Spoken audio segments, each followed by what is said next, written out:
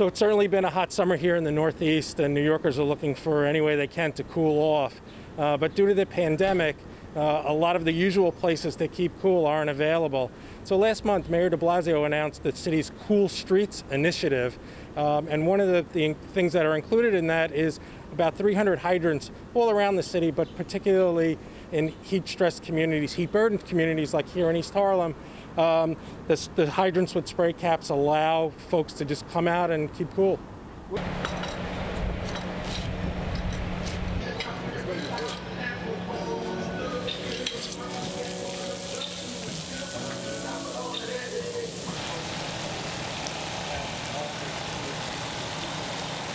So in years past, folks would just open up the hydrants without the spray cap, and an open hydrant without a cap discharges about 1,000 gallons a minute of water. So other than just wasting water, it's dangerous. It lowers pressure for firefighting. It can impact equipment at local hospitals, and just the force of the water has injured children in the past. But with the spray cap, it's only 25 gallons per minute. It certainly is enough water to keep cool, but it's safe.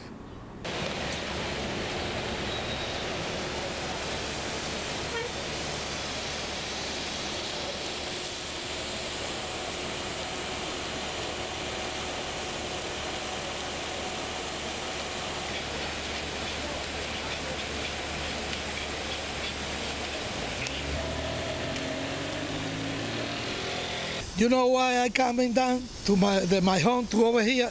Because in my home I don't feel good. I try and down, you know, I don't feel good because too hot. And then I remember the pump is opening.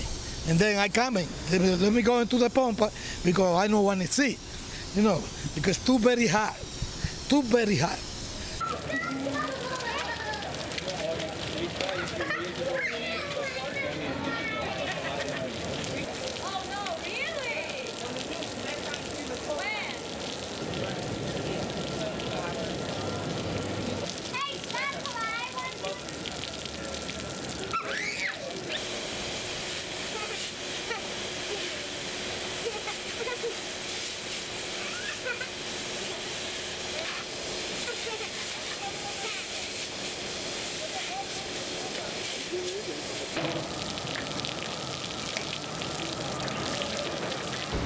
I mean, I'm trying to do my best. I'm on furlough from Presbyterian, so it's been hard, you know, this hot weather and the unemployment finishing today, this weekend, and it's been real hard for people, you know, to maintain, but I've been maintaining.